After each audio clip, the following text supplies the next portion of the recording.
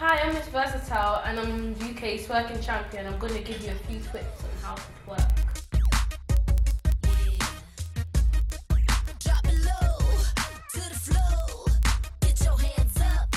Get your hands up. Yeah, get your hands up. Gonna make you rock, gonna make you roll, gonna make you shake it down low, gonna make you pop and lock until you drop, and that's just how it goes. How it goes.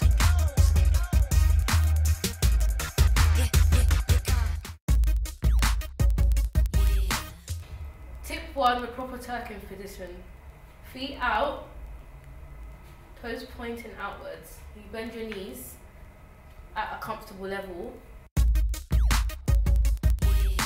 Tip 2, with your knees outwards, you're going to try and arch your back. If you can't arch it properly, you can use your hands with your fingers, push backwards with your forefingers. You just push backwards and that gives you a perfectly arched back with your body still straight.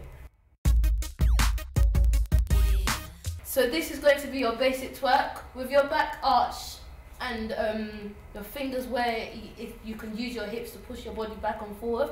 This is going to be the basic twerk, and you're just going to be popping basically.